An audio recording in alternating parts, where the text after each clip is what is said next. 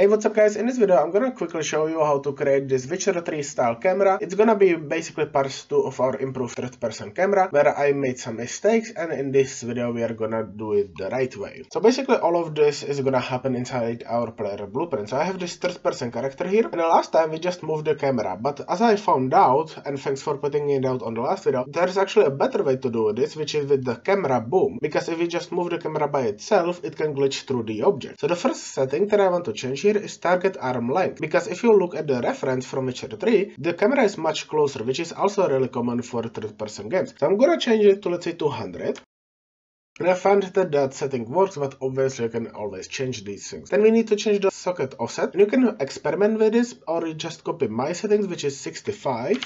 And then 25 on the axis, and this is basically gonna make it to where the camera is kinda in the center and then a little bit up, which is similar to the over the shoulder camera, but it also means that our camera is centered, which allows us to basically interact with anything seamlessly in the world, and also turn around if you want to look at your character. So this is the camera done, but there is also a second part to this, and this is something that happens when you are sprinting in Witcher 3, which is the camera zooms out when you are sprinting and then zooms back in when you are not sprinting, and this is also really common in third person games. So I'm gonna go into the event graph, right click and search for left shift, and obviously you're gonna want to implement this with your sprint function. I don't have one since this is just a blank character, so I'm just gonna implement it with left shift keybind. So from pressed I'm gonna drag out and search for timeline, double click it to open it, then click on add track, add float track, and we want to change the length to 0.5, and we want to right click on the track, add key, and then right click again and add a second key. Select the first one, change the time to 0 and the value to 200,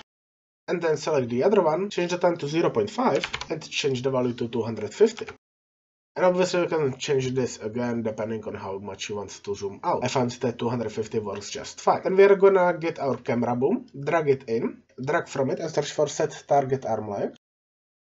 Plug that into the update, and then from the new track 0, or maybe you have named it something else, you can just plug it into the target arm length. And then from released, we want to plug it into the reverse. So what this basically does is that when we press left shift or sprint, the timeline is gonna slowly zoom us out, because otherwise it's gonna be too snappy, it's gonna be too fast, it's gonna look glitchy, clunky, whatever you wanna call it. And then when we are releasing the left shift and we are reversing it, so we are returning back to the base value. Keep in mind that if you are gonna change later on, decide that maybe you want target arm length to be a bit longer as a baseline, then you are gonna need to adjust the timeline as well. So now when I go into play and I run around, as you can see we have the centered character, we can turn around and see the character similar to how it's in Witcher 3. Then when I run, press left shift, as you can see we slowly zoom out, slowly zoom in, etc. So I hope you found this helpful. If you did, leave a like and subscribe. Thanks a lot for watching, and see you in the next one. Bye!